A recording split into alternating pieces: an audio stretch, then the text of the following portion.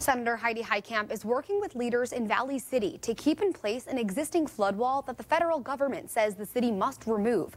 Removing the wall would cost at least $150,000, and developing an alternative protection plan would cost hundreds of thousands more. The city was told after the wall was built it is located on restricted land purchased through FEMA. Heitkamp says the city should be praised for its efforts, not punished for an unintentional mistake.